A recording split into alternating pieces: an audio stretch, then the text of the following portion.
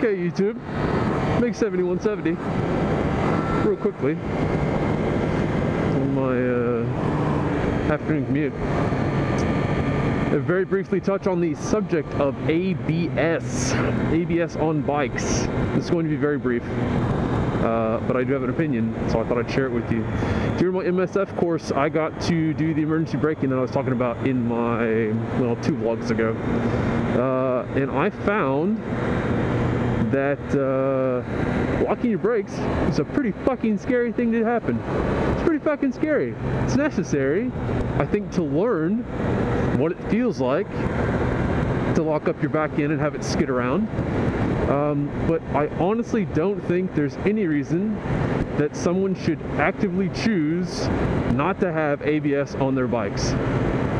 I think there are a certain group of people who are proponents of, no, ABS is garbage because I can stop my bike faster than someone with ABS because I have these crazy skills and I can put the exact amount of pressure on the front and the back brake without locking up, and I can stop faster.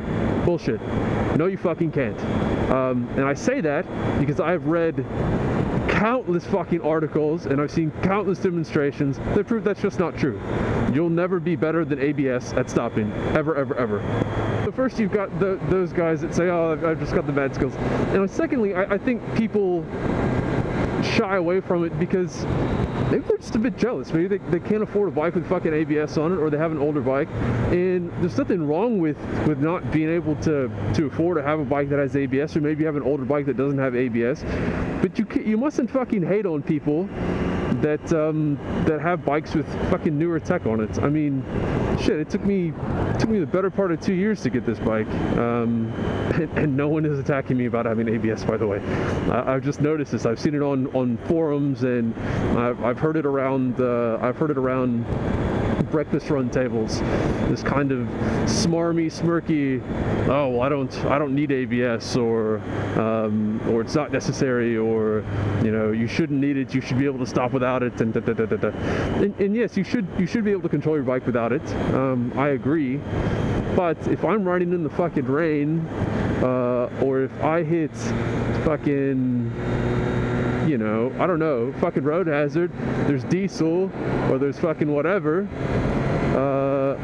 I would rather have that fucking fail-safe there, because it's gonna take me home. It's gonna bring me home to my fucking family safe. So if you have the option, so what I'm getting at is, if you have the option to get a bike with ABS or without ABS, and you can fucking afford ABS, you should get it because it's a great feature. And this has been Shorts with Mix 7170. Alright guys, check out the flip side. Cheers.